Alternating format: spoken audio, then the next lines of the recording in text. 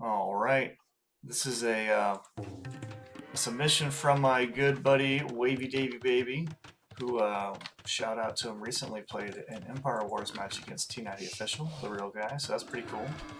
And here we have him on Fortress playing as the Celts. Whew, coming awfully close to losing a Ville there.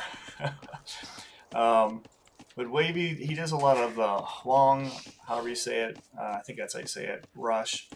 And he's going to kind of do something like that on this map, which is Fortress. It's kind of like a glorified arena in a sense, maybe like Arena Empire Wars. You start off with a small eco, and you even get a castle. So, it makes it easy to go for a fast castle because of the walls and everything, and you know, hopefully go for your unique unit if you want to. I mean, so many times we don't get to see certain unique units just because it's not feasible to do in like an Arabia game. Speed it up a little bit. Ooh, that was a horrific borler. Wavy is about 1400 depending on whether he's having a good day or not. We've both been there, right? And this is a ranked matchup. And El Conquistador Caxcan is playing as the Turks, which is a pretty powerful Civ period, but especially on like Arena and Fortress and stuff like that. They get their Castle Age Janissary. It's just very powerful gunpowder. Wavy's up to Feudal first by quite a bit. Actually, looks like he will. Yeah, he almost hit Feudal before Green even clicked up. Wavy's on 25 bills to Green's 28 right now. And he's already researching Castle before Green hits Feudal. So here we go. We got one villager coming forward. She doesn't even have Loom. The balls on this dude. Doesn't even have Loom. Just imagine if Green was like, I don't know, scouting or something. I mean, if your opponent hits an early feudal, he's probably going for an early castle. And you maybe want to keep your scout in front of your base to see what's coming forward. But it looks like Green is not worried about that right now. So we got a house. Boom, using Castle Age. Alright.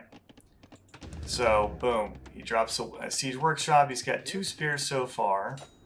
And Green, that's not going to do a whole lot of good, but okay. I love how Wavy's Celts, so his Lumberjacks are already working faster. And he's still got the Wood upgrade, which is great.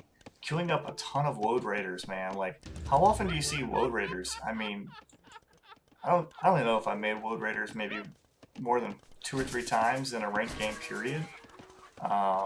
Maybe I should. But here they come. Oh, nope, Petard's first. Or at least a Petard. To help with the ram getting through a little bit quicker there, looks like.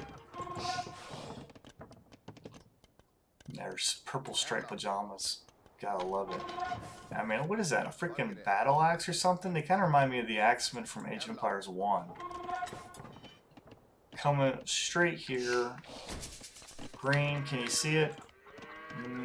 I don't think he's coming into his point of view. Nope, he's not. Okay. Pathing's not the greatest. I would have preferred if they come around this way. But here we go. We have 1 armor on our Wood Raiders right now. Just going to pop them inside of these rams. And with this 1 petard and 2 rams, we're coming in for the kill, boys. Green has only got 1 villager queued up. And a ton of resources in the bank. Will he try and quick wall this? He will try to house wall it. Still open on this side though. Doesn't matter. 2 rams. Oh, if you can use both rams. Come on, use both rams. There you go. Yep, house goes down. And the Woad Raiders are in. Wow, that was surprisingly effective. Just how quickly he got in there with just 1 petard. So now Green is getting some Janissaries. I wish he had a whole clump of them, but kind of goofed the flute by not having more. 1 villager down so far, 2 villagers down. Man, crazy. Just one Janissary. Put your freaking vills in the town center, bro. Yeah, get a conversion. Another villager down. Converted a Woad Raider there. Take out the monk. Ooh, goes straight for the Mangonel and gets it to save his rams. A third ram coming in now. It's currently attacking the monastery. Wow. I mean, I feel like they just touch these villagers and the villagers fall over.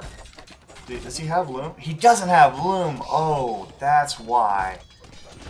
My man does not have loom. It's so common on arena and fortress games to not get loom for a while, but what a misstep to not get loom when you're being pressured like this. I was wondering, I was like, how are these guys dying this easily? Jeez. I mean, the Woads only have 10 attack, you know, base. Good lord. And there's the GG. I mean, just slaughtered this dude. Does he even have a villager left? He has one Janissary left. Wavy literally killed every single villain this guy has. The KD is 42 to 15. I mean, wow. Obviously, not every game's going to be this effective. He was even adding in a second talent center. I mean, I love that. But geez Louise, that you could not ask for a better game right there for just how things flow together. So let me know in the comments if you guys enjoyed this game, and we'll catch you guys later.